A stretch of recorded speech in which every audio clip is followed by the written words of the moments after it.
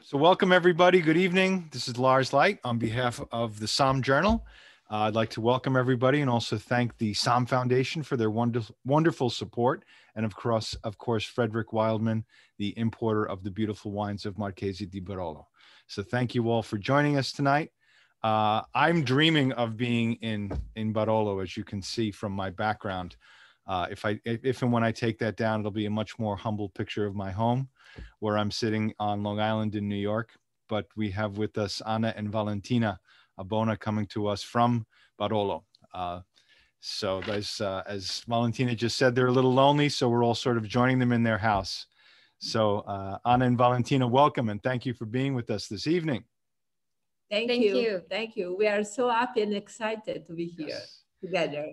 And finally, we are traveling a little bit. Finally. Hopefully things will loosen up. But we'll be traveling virtually in the glass tonight as well, which will be fun. So if anybody has seen the April-May issue of the Somm Journal just went out.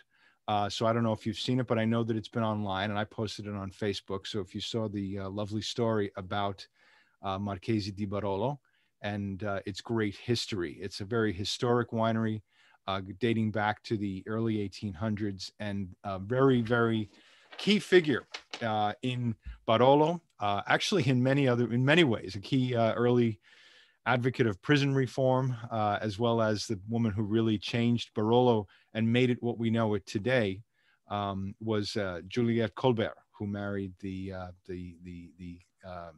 Count, the Marquis Faletti, and came into, sort of had to leave the French political scene, after the French Revolution, found her way to Italy, but still missing France, decided that she wanted to bring some of the French winemaking traditions that were established there back to Barolo, and sort of helped revamp and recreate Barolo as a dry wine. A lot of people aren't aware that Barolo from the Middle Ages, almost fizzy and sweet, like many wines throughout Europe were. But she helped make it the great wine, and was sort of one of the original matriarchs of Brunello. After she passed, and she was a very devout Catholic, and did a lot of work with the Opera Pia, is the correct term? Yeah, for the foundation that she made, that the family that went into. And then several years later, with some different changes, the Abona family, who had a property literally across the road, across the gate, was able to acquire some of the Marchesi di Barolo, the winery, and some of the property, and help carry on that tradition. In that first generation, there were a couple of very important women that we're going to hear about shortly as well that continued the matriarch. And in the current, here we have two of the matriarchs continuing to be what Barolo may be called the wine of kings, but here we have the queens of Barolo to join us tonight. So again, welcome very much. And I have a few questions, but Valentina, maybe you want to get us started with a little bit of an overview of Marchesi di Barolo. Well, I think that you said a very interesting thing before. Not many people knew that earlier, before the 1800s, the wine made from this region was actually sweet and sparkling. Yet it was the person who then became the president of the United States, Thomas Jefferson, that testified this in his journals. So he wrote in his diaries that the wine he used to enjoy when he was traveling throughout Italy, and specifically in Piedmont, so the Nebbiolo, who he tasted at the time, so in the 1700s, was actually sweet, like a Masmut Madeira, sparkling as a champagne, yet austere as a Bordeaux. So all characteristics, which of course were due to the different techniques that there were at the time. No underground cellar where the temperature could have been more or less stable throughout the seasons. No closed barrels where fermentation could be completed. So of course, the introduction of these two things changed completely the winemaking style of the region. And this is really thanks to the intuition of Marquise Juliette, who arrived here full of energy, full of enthusiasm, and full of love for her France, also through the wines, and wanted to repeat something similar in her new home, which was then Barolo, where she arrived after marrying of course, the last Marquis, Carlo Tancredi Falletti. And even though we are not the by blood here of Marquis Juliette, we really feel her presence very strong in our vision today, and this really allows us to continue with strength, with enthusiasm, because if she was able to do so in the 1800s, then we should definitely be able to continue now after 200 years. We have more opportunities, yeah. That is fantastic. All right. So can I start with some of my questions for you? Yeah. Great. Because I think it's fascinating. I mean, we're here technically, the Women's Month has passed, but I don't know about anybody else. Women's Day, Women's Month, I honor women 365 days a year. Strong, brilliant women are always a great value and should be honored. So with that idea, I think my first question would be for Senora Ana. With your own experience, you had as a pioneering woman in wine, your own experience was a little bit different than what your daughter is going through, and clearly a little different than the great aunts and the Marquesa. But as you were developing your career and started going out and traveling and representing the winery and the region, what did you find as some of the greatest challenges? The greatest challenge was traveling, and I take inspiration from a very important travel for me was a trip in South Africa, in Stellenbosch region, with my husband and with the winemaker, with a group of winemakers. We went to Stellenbosch to visit a lot of wineries, and I was impressed about the hospitality I received in that. We're talking about more than 30 years ago. Yeah. It was a completely different world for me, because I was coming from Barolo, small little Barolo, 600 people, no guests, no visitors, just people who came at the winery just for buying wine and nothing more, because the tour of the winery was quite unusual. So I was impressed about these wineries. Every winery was very different in Stellenbosch. One had a big party, aperitivo with music. It was for me like Luna Park of wine. So I was completely shocked and in love with that way of welcoming people. So I went home. I wanted to convince my family. It was quite difficult because Langhe region is very close also in hospitality, was at the timing. So the family were like, oh, and people will come, will visit us, we will have people every day. And I opened a restaurant.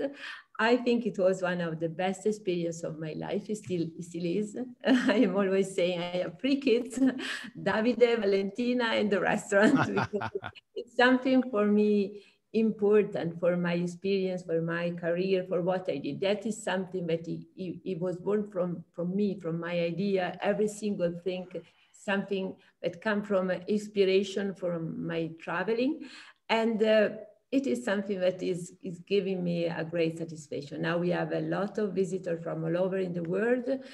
We have the restaurant, like is organized, every course is one glass of wine different, so we can talk about the wine and present the wine in a different way. So that is something, is a very great experience for the people who come. And for me, it's a great experience to have the world at home. That is beautiful. Just beautiful. That's great. I used to laugh saying that, of course, mom has these 3 kids, Davide, Valentina, in the restaurant, not necessarily in this order. In that order. Yeah. That's good. And well, the thing is, Valentina and Davide grow and move on. I don't know that the restaurant is always going to need the same sort of attention. But last, they have to start with doing the washing up first, and then they went to the dining room and every single step. I think that I'm proud of them, because they also are in love with this way of being very active in the hospitality too. So be part of the, not just guests, but also something that comes also from them. That is, I think, is also in terms of learning, of life experience is very important. If you start, the restaurant is a lesson of life for what we do for our job. I think it's important to understand the needs, because you take care about people, and people maybe you don't know when they first arrive. So that is something that it helps more a lot to learn and to understand what you can do for making people happy. Yeah. And it's a very significant point that you make in terms of hospitality. As you said back when you came back from South Africa, that it wasn't really being done there. That's a tremendous understatement. Valentina and I were discussing this the other day, how the fact that, you know, especially in America, when we drive through Napa Valley, we're used to that Highway 28. You can stop in anywhere and try a wine, go to the different tasting rooms. And in Italy, you're starting to see that a little bit more. It's a slightly different structure, but 20, 30 years ago, it was absolutely unheard of. Somebody might ring your doorbell, might have the temerity to ring your doorbell, and they'd probably be welcomed in, but there wasn't the hospitality structure. I used the term the other day that Italy was not user-friendly. You know, we have two Piemontese people here, so I think you guys are also a little atypical. The more region, not user-friendly, as you said, because Piemonte was very close. I think that now things are changed. I can say proudly that the first restaurant at in a winery, so that was something special and unique. Absolutely, absolutely. You've opened Piemonte up. We always say the Piedmontese character tends to be a little bit more reserved, but once you're allowed in, it's very warm, and that's a wonderful thing. So, you know, we know how you prepared the restaurant and got things rolling there. Now, you had your career going, and Valentina, I think early on, Davide, yes, but Valentina told you that she didn't necessarily want to go into the wine business. It was quite another difficult moment of my life. To make you be strong, Mama.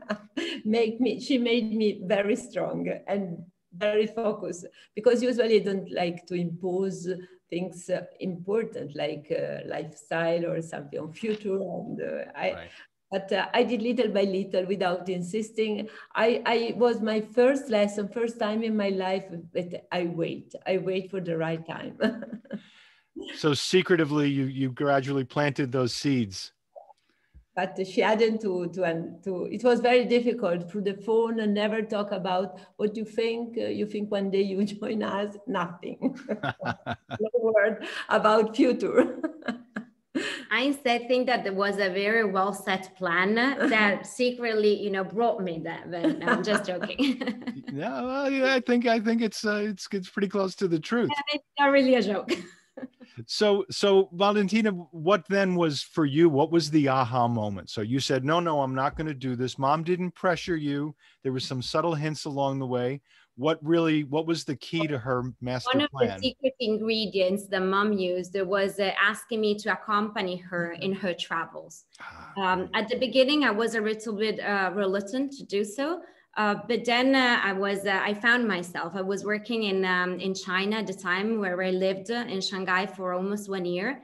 And it was months that I was not seeing Mom. So when she asked me to join her in a trip throughout Southeast Asia, I thought that was the best opportunity to travel in those countries where I'd never been, and to see Mom and spend a little time with her, as it was months that we were not seeing each other. Right. In there, I finally realized that I was probably looking for something that it was already home, that they always had there at disposal for me, and they probably prepared me for that, but I wasn't able to realize it until I left Barolo. Right. Mom said earlier, Barolo, it's a small town. You can actually see it framed just in your background, in your screen. Yes. It's so tiny that stays, you know, in a picture. We are only 600 people.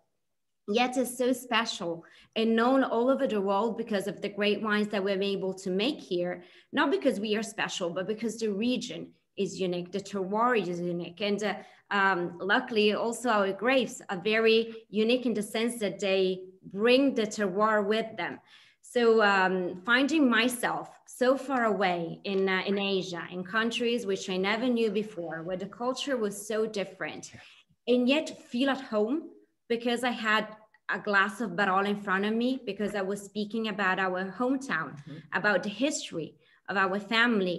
It made me finally open my eyes and realize that if I was traveling with Barolo, I could have been home basically anywhere in the world.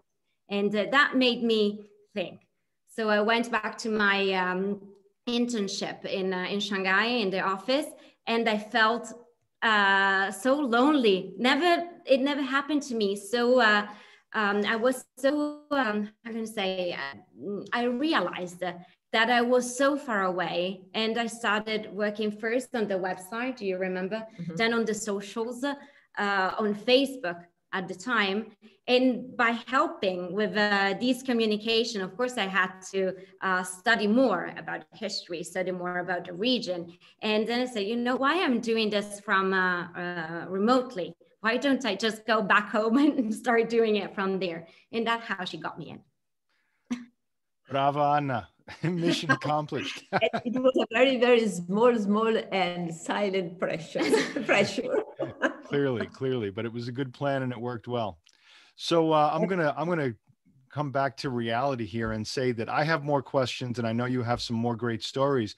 But why don't we take a little break and taste a wine to start? Because I know that through the Sam Foundation, 30 very fortunate, very fast people were able to get a bottle each of the Spirolo, the Barolo, and the Barolo Sarmassa.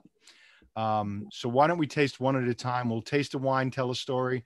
Since you're in your home, I'm in my home. We'll just pretend we're having a little home conversation and talk over wine the way it's always best enjoyed. So tell us a little bit about the first wine.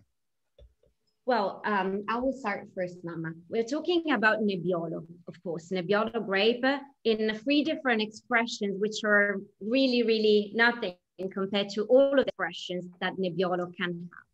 So the beauty of this grape, which of course gets the name from the fact that it is foggy on the skin because of this waxy bloom given by the pruina, which is on top of it, and the fact that we usually pick it with the first fogs. So in the latest months of the year, before maybe it was November and now a little bit more towards October. But yet a grape which can really talk about a terroir, talk about not just a region, but a specific sub-region and perhaps a specific single vineyard within the sub-region. So through Nebbiolo, basically we will travel deep into Barolo and travel first from the Langhe region, then we'll move into the town of Barolo, and finally into only one vineyard within the town of Barolo. The first, the Nebbiolo, Langhe Nebbiolo Sbirolo, it's perhaps the most gentle yet explosive expression of Nebbiolo. And this adjective might sound strange when put together with Nebbiolo grape, because usually Nebbiolo is very shy. It's kind of timid. It doesn't express too much at the beginning, very austere. But this Nebbiolo here, it's the opposite. It's really extroverted. It plays around with your nose, in your mouth. And this is due to the terroir in which this specific Nebbiolo is grown, mainly from sandier soils within the bigger Langhe. Actually, can I show a map? Please. Yeah. You have share screen? I should. Okay, so here we go. So of course, this is the Langhe appellation, which includes both sub-region of Langhe here down south and Roero up north. So all of this is the area in which you can grow Nebbiolo and make Langhe Nebbiolo.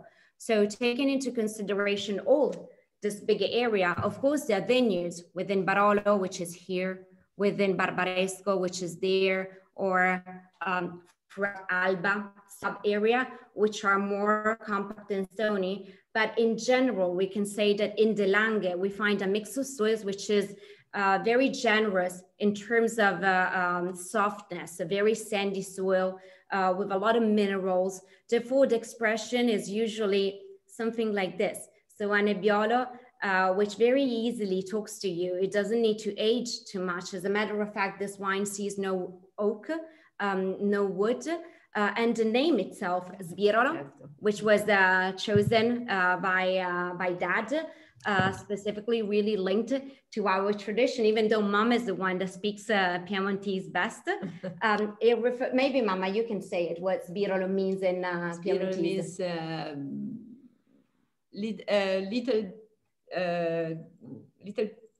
open children, very exuberant, naughty. extroverted, a little bit naughty. Yes. So dancing.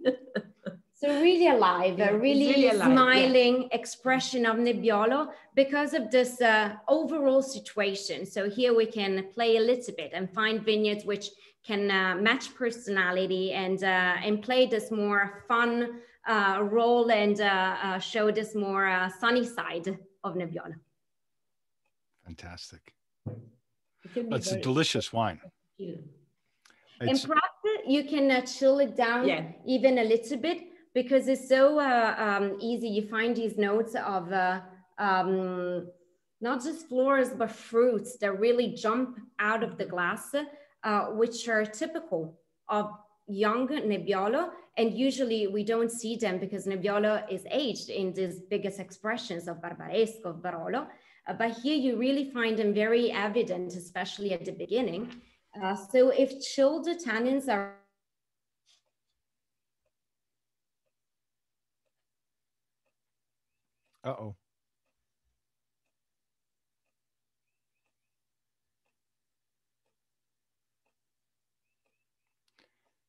Brian, did they freeze or have I frozen?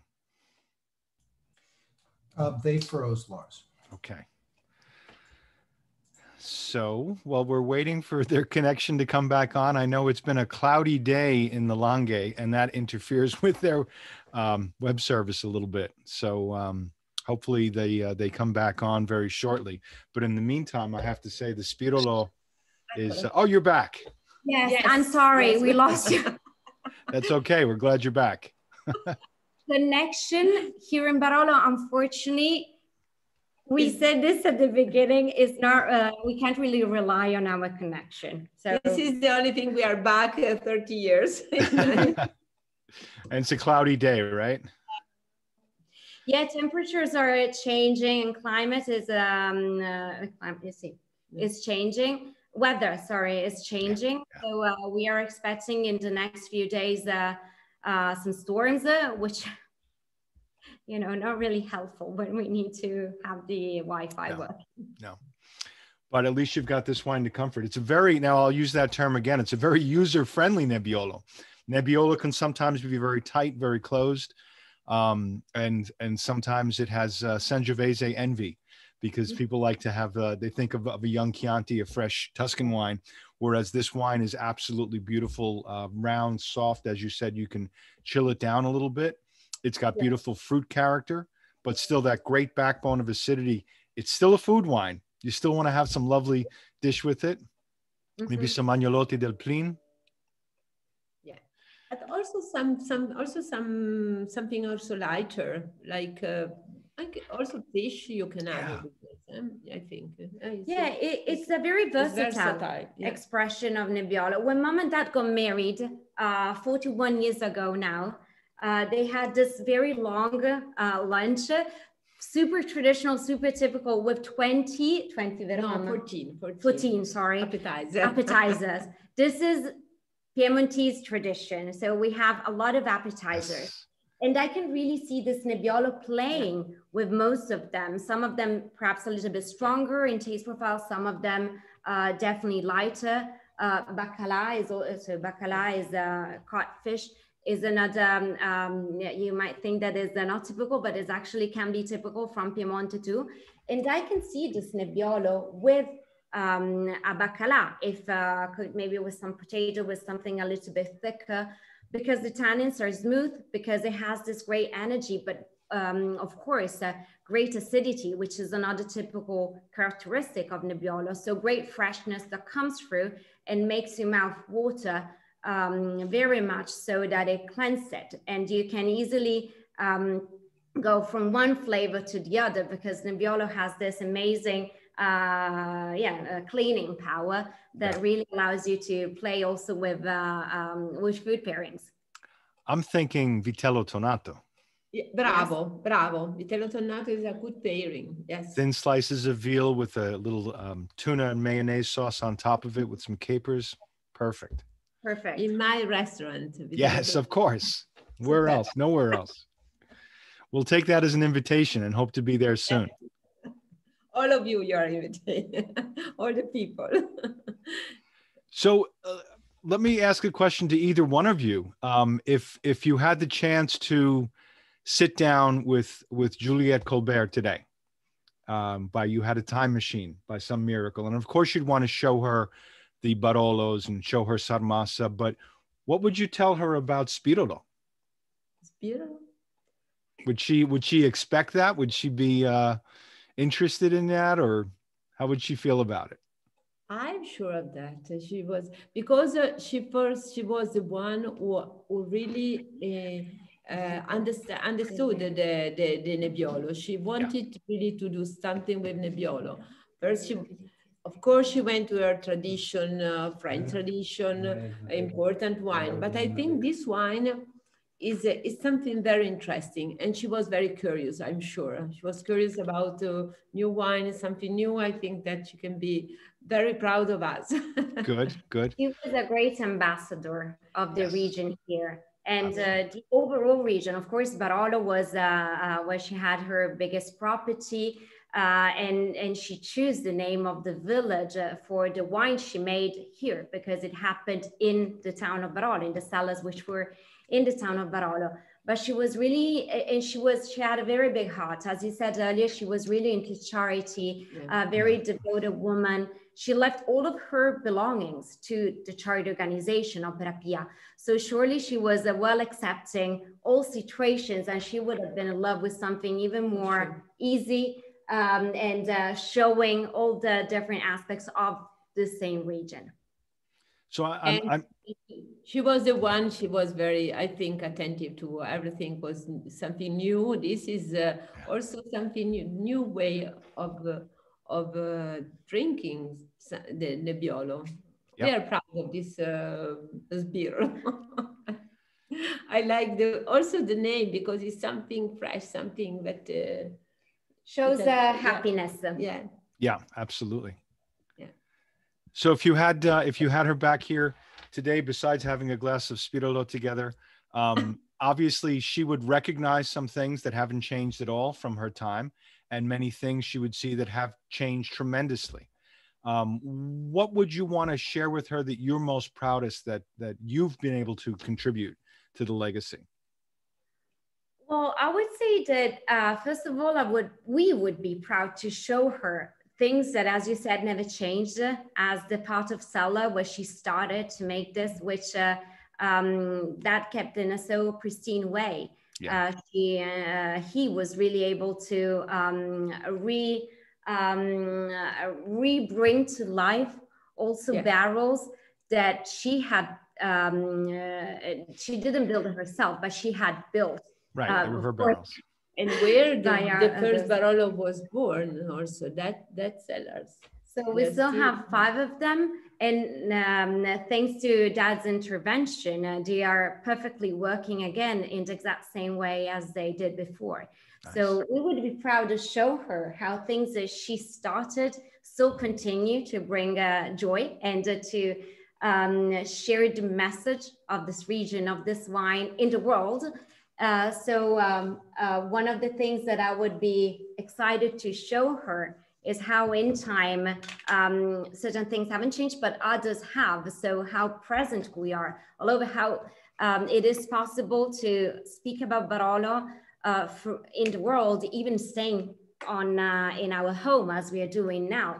She used to travel through Europe, carrying the wine with her, so to share it with the other royal families of the area and where she visited. So she was probably the greatest ambassador, and today we feel like we are contributing to that. So we would be proud to share that with her. We are still every day we are still contributing to that. And in this Also, our family before we arrived, so when the family bought the estate in 1929, really contributed to send this message. And specifically the two sisters of our great granduncle who bought the estate really worked hard in order to, they also did many sacrifices. They were working somewhere else and bringing all of what they were getting from their own work home to contribute to pay up the debts that they had to contract in order to buy, to purchase the estate of the Marchesi and making it continue its life. And one of the things that we're very proud of, I asked my brother to go and get it because I had forgotten, but was how they kept track of where bottles were going. Oh, These wow. are bottles from the 1940s, and they went, I don't know if you can see this, but like here, all these bottles went to New York. So already traveled overseas, and now we're just continuing that exactly in this moment. So this would be another nice thing that we would like to share, not just with Marquise Juliette, but also with our great grand aunts. Absolutely. Well, I know your great aunts were tremendous promoters.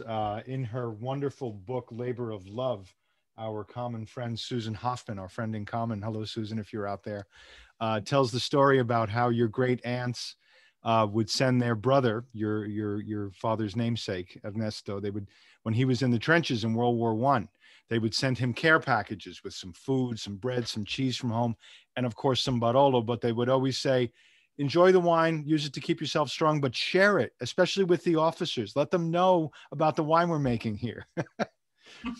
Now, both of them, all the markets that you have both traveled in, where would you say now, your aunts were obviously very proud of the fact that Marchesi di Barolo made it to New York, and it's still here and it's still strong.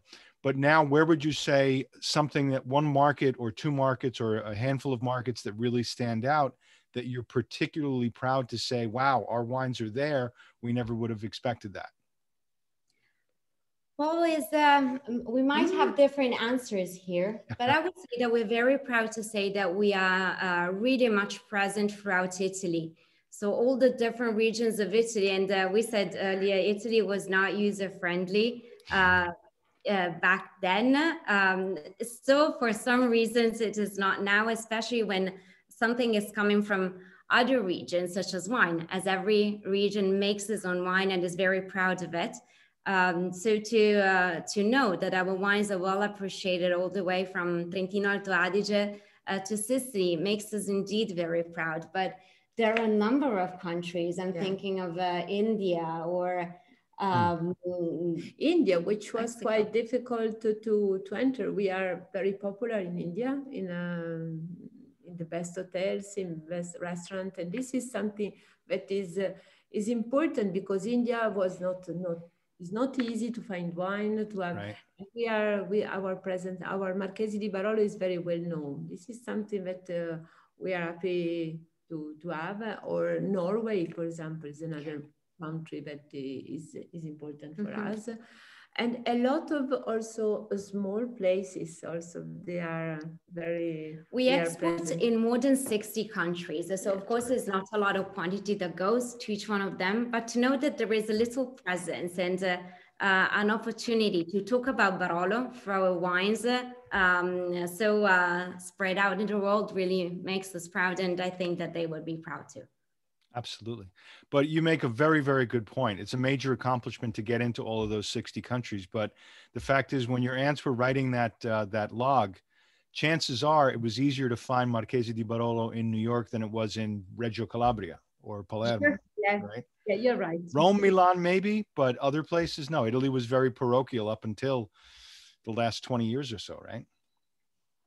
Yeah, so, well, it was not even a country. You know what is very, for us, for me, is a great emotion. When I go somewhere all over in Italy, for example, Sicily or Puglia or Basilicata or also Reggio Calabria, the Calabria, the people, a lot of people is saying, this was my first Barolo in my life. This Marchesi di Barolo was the first Barolo they had when they were little, when the grand-grandfather or the father they were introducing Barolo was our Barolo. This makes me very proud because it's something that means we were very well known, but we maintain this important way of promoting all our family. We never change from generation to generation. We keep maintaining this important commitment, like Julia. I think that Julia can be proud of this because we did, and we are doing in the same way also now. And also Davide and Valentina, they are doing great in this, maintaining. Absolutely.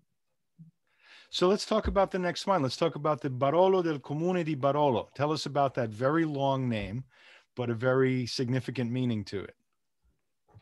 Grazie. Okay. So I will bring out another map here to help me with this. Please do. Non sparire. No, spero che non fosse questo. So from the Langhe region, we are shrinking the zoom, and we are going more specifically within Barolo region. So only 11 communes, as I'm sure that many of you already know, are within the sub-region, the DOCG of Barolo. And Barolo town, Barolo municipality is only one of them, quite central to the winemaking area. So we benefit here in Barolo from a very peculiar position. We are already well protected by the mountains, the Alpi, which are surrounding the whole region of Piemonte, which literally means at the foot of the mountains, all the way up north in the west and also in the south, separating us from the seaside in the, on the Ligurian coast. And in the town of Barolo, we benefit from a double protection because Barolo is actually, it means, the name Barolo means low rise place. Because it's around 300 meters above sea level, while other villages such as La Morra, Novello, Monforte are way higher than us, more than 100 meters higher.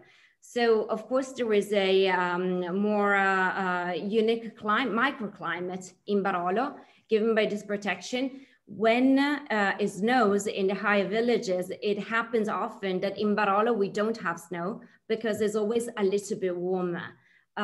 Plus the soil type that characterize the municipality of Barolo.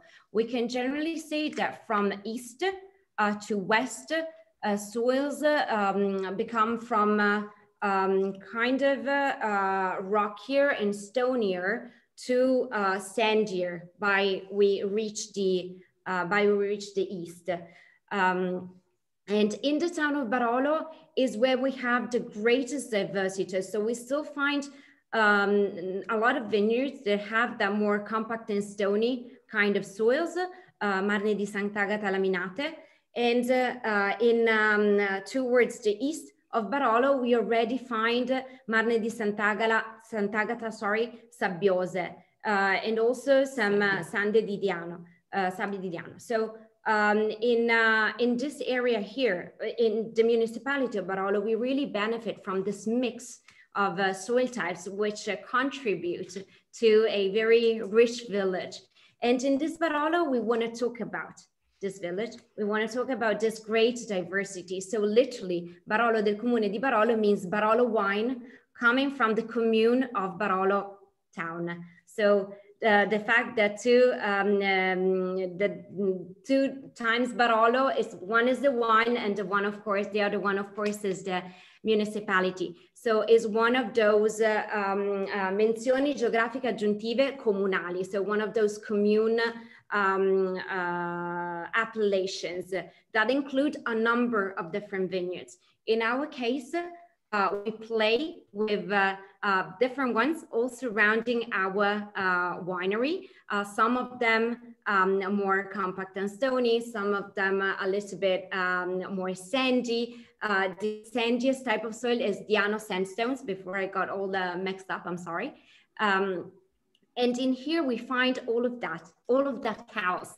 This is the old map of Barolo, breaking down into different single vineyards, which are 170. In here we find around 11, which are the ones that we have here in estate vineyards in the municipality of Barolo. The most important ones and perhaps known would be Cannubi, Coste di Rose, Sarmassa, which we also vinify singularly. And already these three express three very different terroirs, even though vineyards are walking distance one from the other, not even a few hundred meters as the crow flies. Almost at the same altitude with the same exposure, yet three very different expressions. But also we vinify in here, we have in here Ravera, a little bit of that part of Bussia, which is still in Barolo. So really different vineyards, vinified singularly, and then just later brought together. So to show the richness of our town. So this is, I would say, a nicer halfway between single vineyard concept and the very traditional, the classic expression of Barolo, which is still, because it is still born by the blending of different hills, of different sources for Nebbiolo. Each one of them vinified individually and then just later blended together. So it's a sort of a family representation, signature wine. Now, and I'm sorry not to take away from this one because I want to talk about that, but what is the sourcing of the Nebbiolo for Spirolo is the same type of thing from different vineyards? Okay. Yes, but in a much bigger region, of course. So not from Barolo sub-region, but from the bigger. So if this is Barolo sub-region, sorry, let's do this. If this is the red is Barolo region, the old Langhe area, it's all the gray one.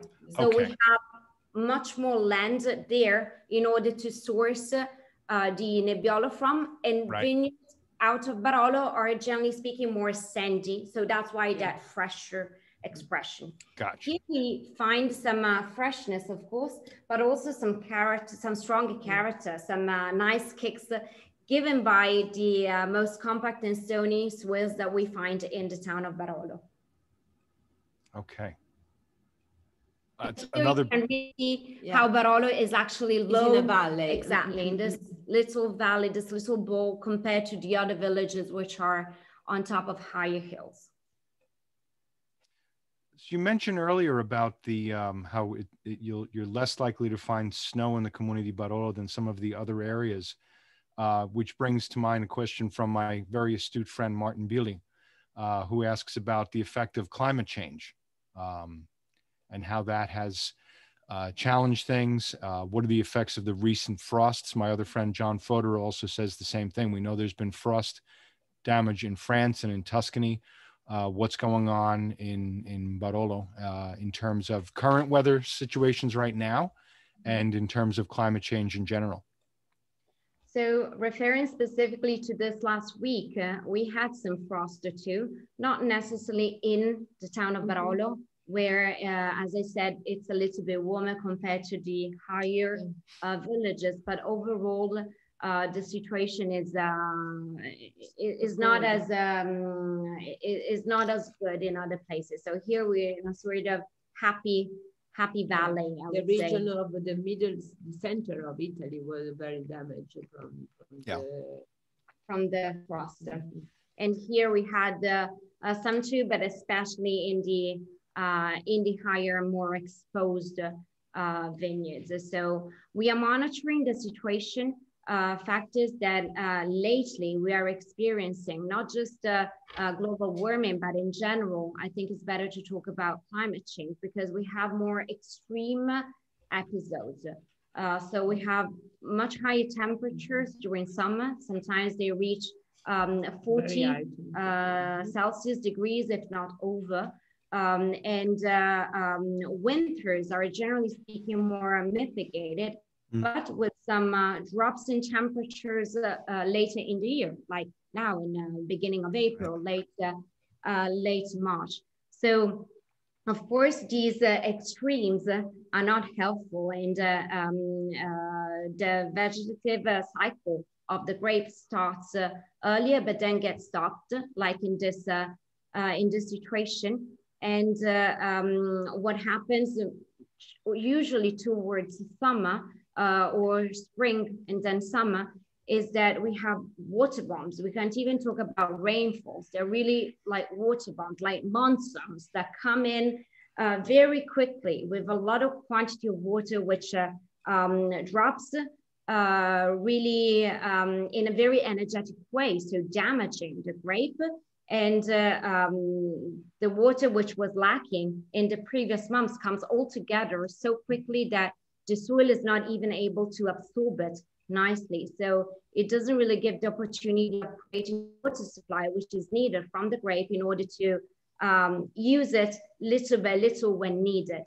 So we are trying to deal with the situation, allowing more grassing within the vineyards.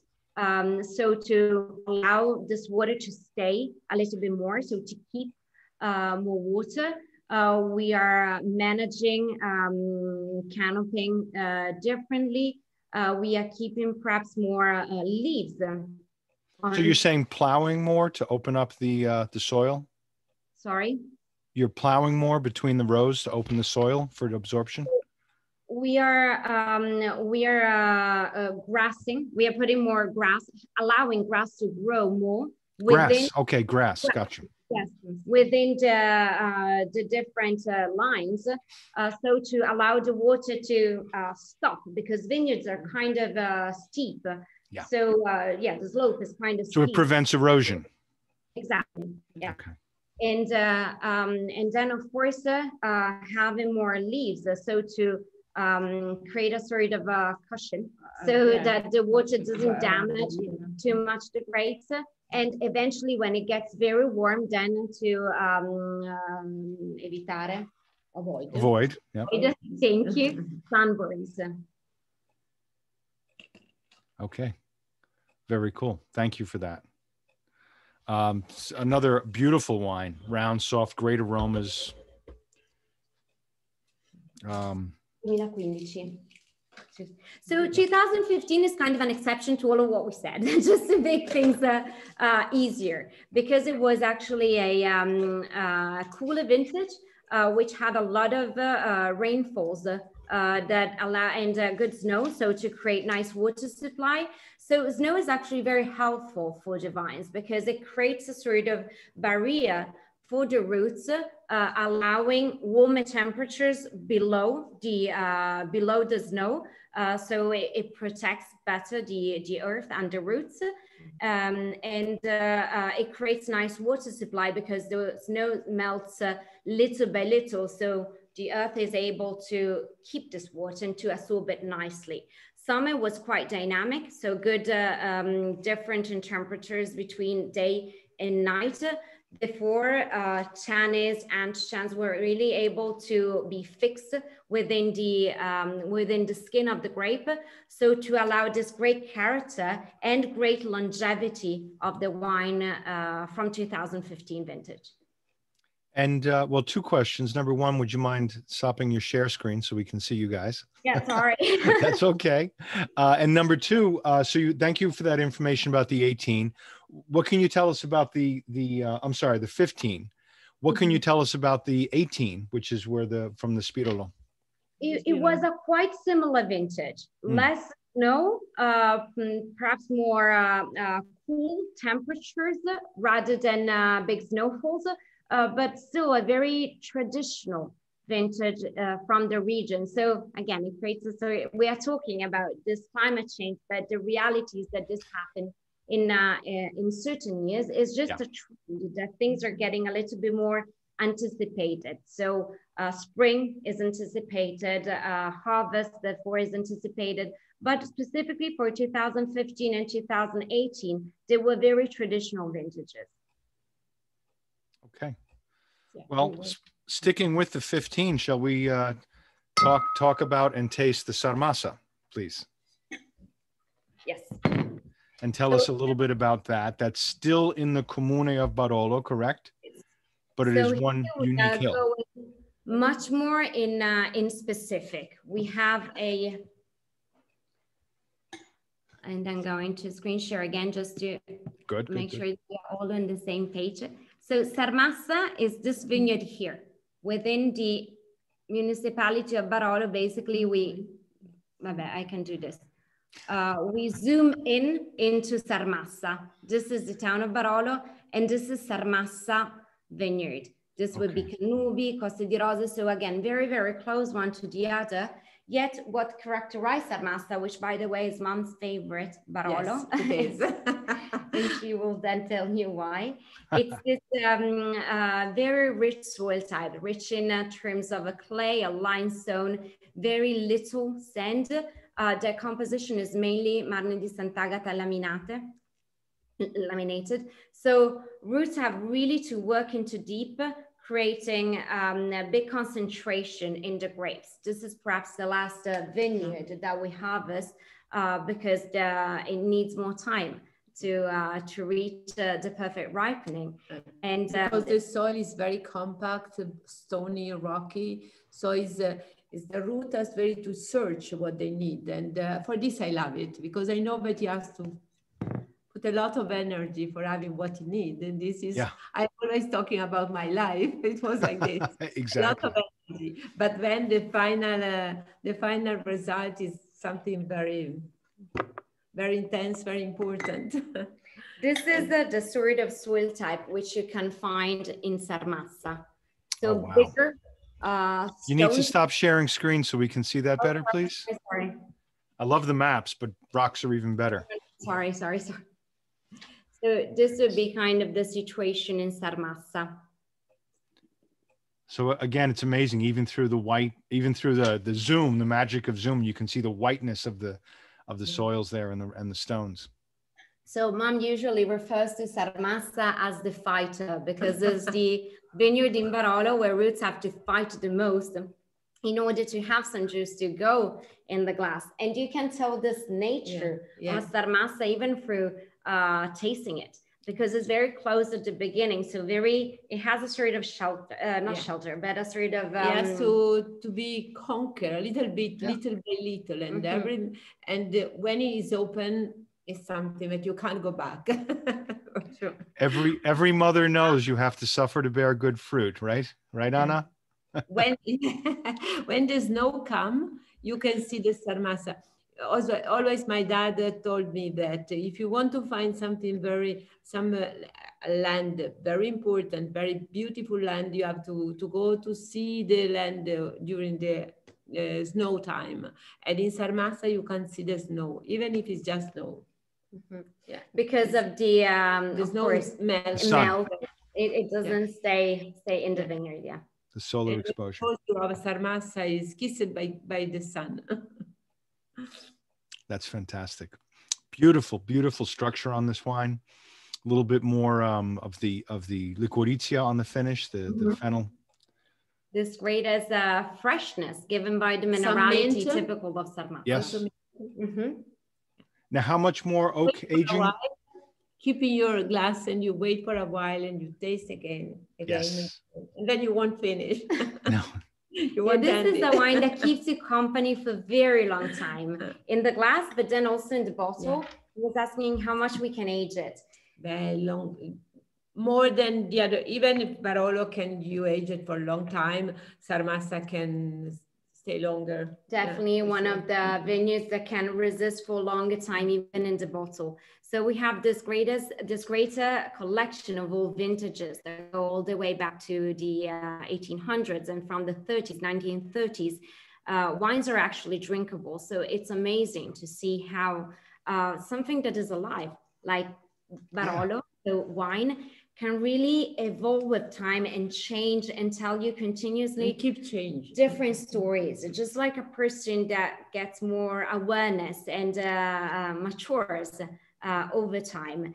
And all the Sarmassa are usually a beautiful experience. So this note of licorice, which now you find very evident, keeps staying through. So it's one of the freshest, even with time, expressions of Barolo.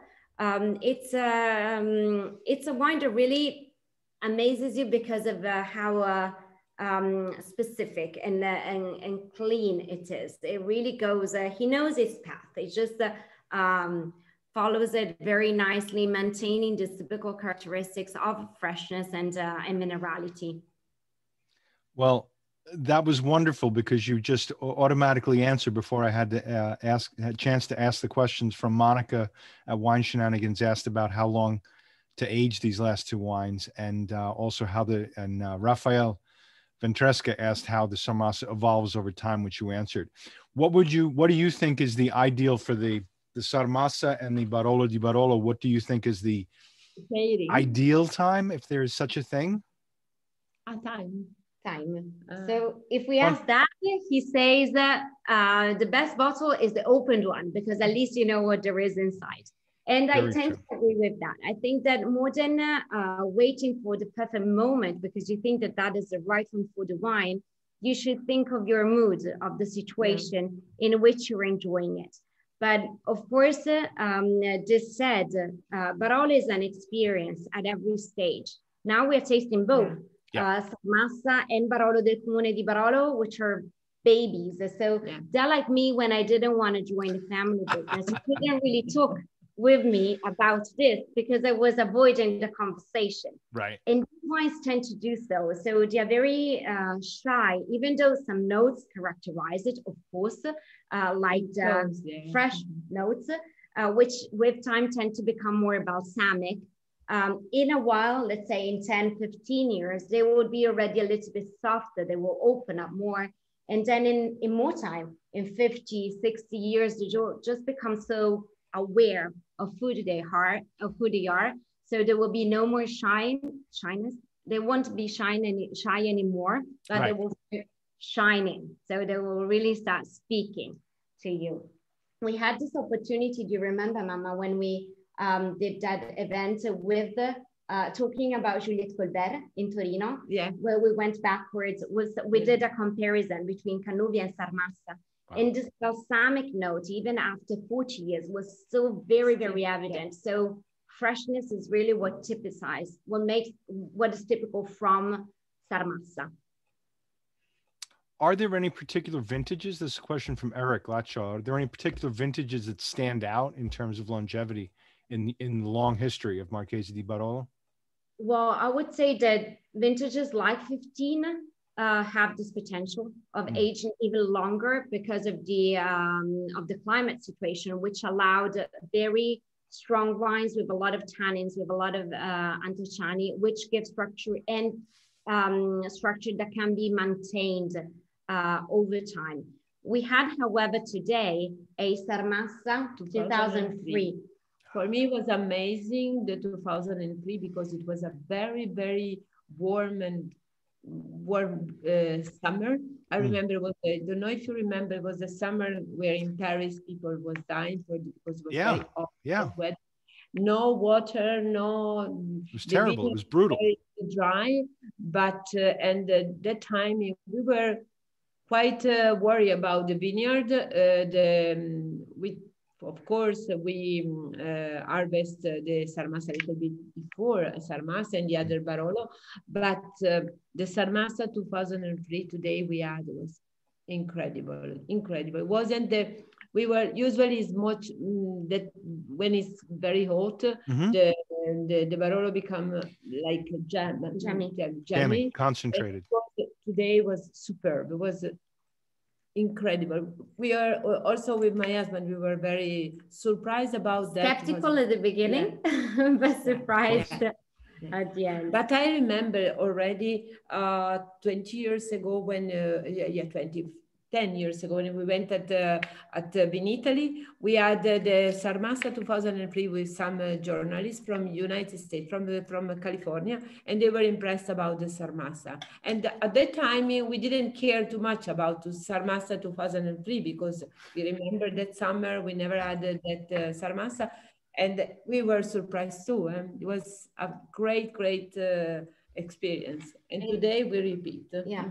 And we confirmed that. Yeah. And this is surely due to the conditions of Sarmassa with this very compact soil. Roots are so much into deep, which are not too affected about what happens above.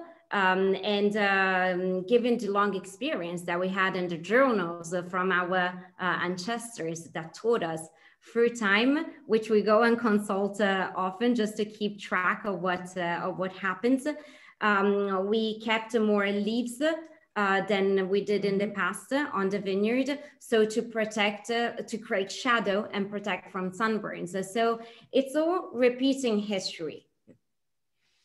So when you opened that bottle, when did you open that bottle today? How long before you tasted it did you open it? We opened in the middle of the lunch, and we had it with the second course. So maybe an hour or two. Yeah, but it's better to open it a little bit before, but we like also to see the evolution. Yeah. And even if first it's like the wine is against you, so it's not easy, it's close, it's different. But little by little you follow the evolution, and that is something beautiful for us. We usually try to don't decant, because we want really to see the beauty of every single moment when you open it. In a glass, is the best decanter is the glass. Yes. It's easy to open the wine, to follow it, and take it under control, I think. And don't miss any step. Yeah. Is there anything left in that bottle?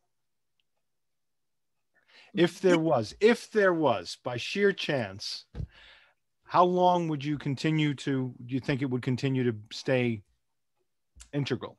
This is a very interesting question, because also all of us, all our families surprised every single time it happened, because it happens quite often that we don't finish a bottle and we try, maybe we forget it for 1-2 days, and then we try again, and it's something that is really a great surprise every single time.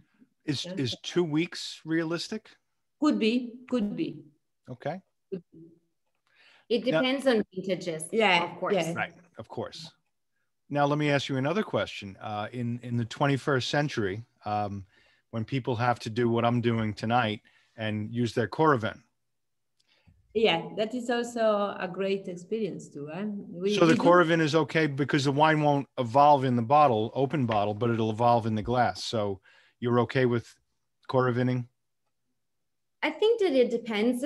I mean, it's if you're going to enjoy more than a few glasses anyways, we would just open the bottle. But of course, if you have, I mean, I think it's a matter of opportunities. Coravin is a great tool, especially in our business when we have maybe to taste several wines all at the same time, and you can't, and you really can't drink all those bottles at the same, or in the next days. But we have the luck in these days that we are all together, and this is something very precious. Don't get me wrong; it was a difficult year for everyone, and even us all together had our moments. But the beauty is that we had the opportunity of being together, of sharing also opinions and also wines. So every night we had a different bottle, and we always went for opening it, because through the four of us, and the day after, eventually we had the opportunity to go through it. And I think that was the best experience. Yeah, that's the silver lining of this whole dark cloud. Very cool. So yeah, and again, the one nice thing about the Coravin is I decoravined it earlier, so it got to sit in the glass for a little while and open up, and it's showing just beautifully. You mentioned earlier that Davide was around. Is anybody else with you? Is Davide or Dad in the room? Davide is right here. Yeah, and is right over there. But well, tell them to come on in and join us. Say fast hello if they can, if they're decent. Maybe that's I know Dad is a little shy. He's very Piedmontese, right? Very Piedmontese. Plus, he doesn't really speak English, so he's like Sarmassa, always very shy. Exactly. And Davide is very spirolo, always very open, ready to jump in, right? I'm a kind of this adjective. Good, thank you. Well, Congratulations, Davide, and welcome. Thank you so much. It's a pleasure being here with you, and also for us, it's a very great experience, this one, because in this hard year, talking about wine is really special for us, because it's a way in which we can, how you can say, we can relax. Yeah. And enjoy. Yeah. So this, I think this is a very beautiful opportunity in order to end this work week. So yeah, absolutely. Absolutely. Fun. We work with wine, yet wine is our relaxer. Yes, of course. Of course. That's the double-edged sword. So Anna, for you, one last question, and then we'll throw also the question, two more questions. So the question first to Mama is, well, you know what? I'm going to flip that around. First, I'm going to ask Davide and Valentina, what was the greatest piece of advice you got from your mother to help prepare you for where you are today and where you're going in the future? Well, we have daily pieces of course. Of course. But it's more pressure. But I think that one that really signed me, at least, but I think it can be shared with Davide, is that Mom always taught us to stand up for ourselves. So to work for what we wanted, and if we wanted something, to go and get it for ourselves. So she made us stronger, even if we maybe were not when we were younger. She, you know, even working behind the scenes in the restaurant, first washing dishes, and then pouring wine to the clients. Yeah, all these things. Also managing the room, the dining room. The dining room. So those are all experiences. As Mom said, you learn how to read the guest, but you also learn how to read yourself, because you're exposed to other people. So you get to understand better your needs, what you want, and especially she taught us how to fight for what we want. Right. Yeah. Anna, do you agree with that? Yes. Yeah, I think the best lesson is stay with people, meet people. You can learn a lot from people. As I told you, maybe you don't know, because it's something that taking care about somebody is the best lesson you can have, and make them happy. Spoken in true motherly passion. Yeah, of course. Also, another thing is taking care of our customer, because when we host our guests to our restaurant in our winery, we host them in our house. So for us, is very is not a work, but is our daily life. So it's something that has to come from heart, not from right. Not for business. Right. I was meaning that. It's a people business. Yeah. Mm-hmm. So the very last question, then we'll wrap it up, but a question that inspired by Bobby Rallo. So if it's the four of you, voi quattro gatti, the Fab Four in your family, we know what the wine is going to be. What is the meal going to be? What's your favorite family meal to share? To share. To have together. Yeah. Okay, all together. You know what I really like? Something that it needs a long cooking, like long time cooking. Yeah. Like, for example, brasato al barolo, which is the course, the meal that you really can enjoy. Don't need a knife. Yeah. And our recipe is for 1 kilo of meat is 2 liters of Barolo, real Barolo, and no spice, nothing, just the spice they come from Barolo, and you can really feel the Barolo spice when after 10, 12 hours of cooking, you have something that you don't need any knife, just is very, very tender, very easy to eat. It is something that you really can enjoy with Barolo, with the baby Barolo, like the Sbirolo, for example. But with the Barolo with the great Barolo is something very, enjoy. You really enjoy. It's the right meal. Good quality meat, good quality wine, and good quality company. Yeah. So we're kind of spoiled because when Mom opened the restaurant, she was not just waiting tables, but she was actually the cook. So she's a great cook. And in these days, we went back to when we were childs with Mom cooking for all of us, lunches and dinners. And she doesn't want any help. She doesn't allow any help in the kitchen. So Davide, who's really good as well, has to, you know, stay back, and the longer cooking time allow us to be all together. Sometimes. Not always. Sometimes.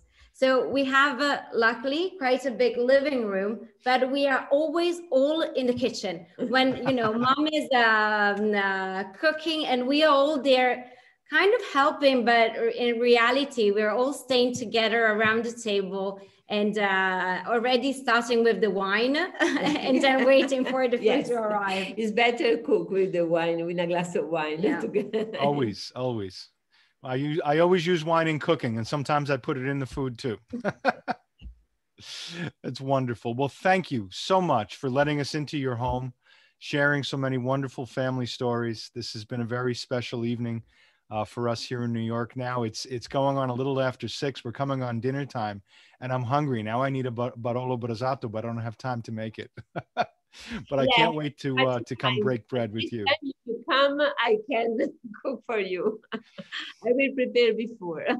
If I get on a flight tonight, I don't know if I can though, but I would love that. There's a secret. It doesn't have to be a super, food recipe. Sometimes just a good, even a good burger, if the meat is good, can be, you know, easy, cozy, but satisfying. Exactly. Grilled steak or something like this. In last Monday we come si dice festeggiare? We celebrate our Pasquetta, which is a Easter Monday. Day, a very special day for us.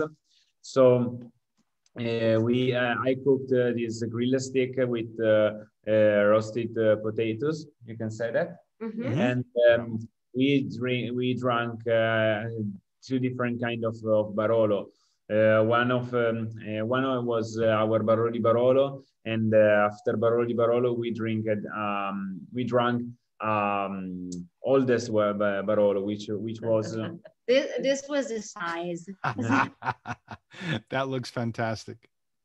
So we really enjoyed that day because we were all together and we drank and ate a lot of great things. So again, those 3 key elements: good food, good wine, and good company. Yeah. We agree. Cheers to that. All right. Cheers. Thank you. Salute. Grazie. And buonanotte. Thank you for everybody. Thank you to the sound. Cheers. Thanks for bringing us to United States. Amen. Thank you for bringing us into your home. We love more. Thank you to the Psalm Journal. Thank you, Psalm Foundation. Thank you, Frederick Wildman. And grazie mille, Marchesi di Barolo, famiglia. We wait for you in Barolo. We will be there. Grazie. Grazie. Okay. Buonanotte. Buonanotte. Thank you. Thank you, Brian. You can go ahead and close this out. Yeah, how many people? That's beautiful.